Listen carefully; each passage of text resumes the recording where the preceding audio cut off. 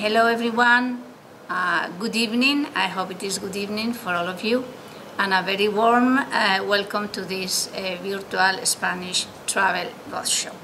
I am Elisa Robles, and the director of the tourism office of Spain, based in the city of Mumbai, and we are responsible from here for the promotion of tourism into Spain for all of India, also Sri Lanka, Nepal and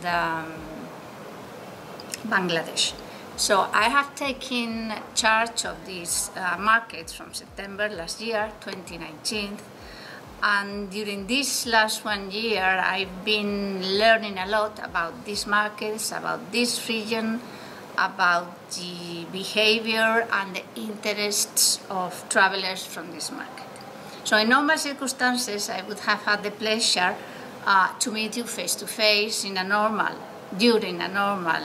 annual roadshow. But due to the pandemic, we will be meeting you for the first time online on this online platform, as I said, for the first time. Tourism Office of Spain in India is one of the 33 overseas offices of Tour España, which is the Instituto de Turismo de España.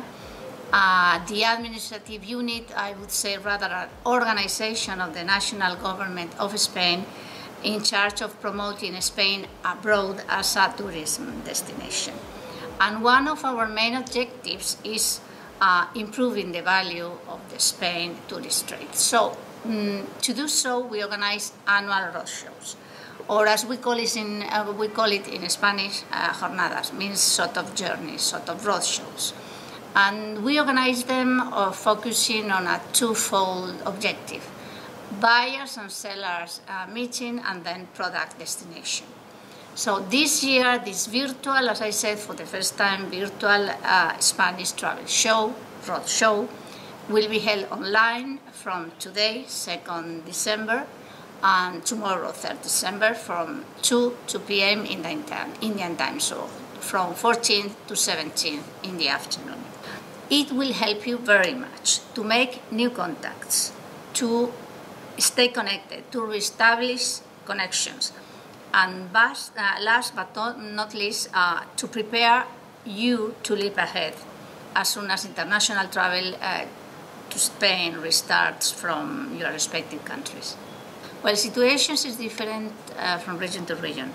So in some areas, tourist establishments are shut, but in others are open. So the reality varies depending upon the regions and upon the cities. Some major touristic attractions, such as Balearic Islands or Canary Islands, are mostly open and receiving guests.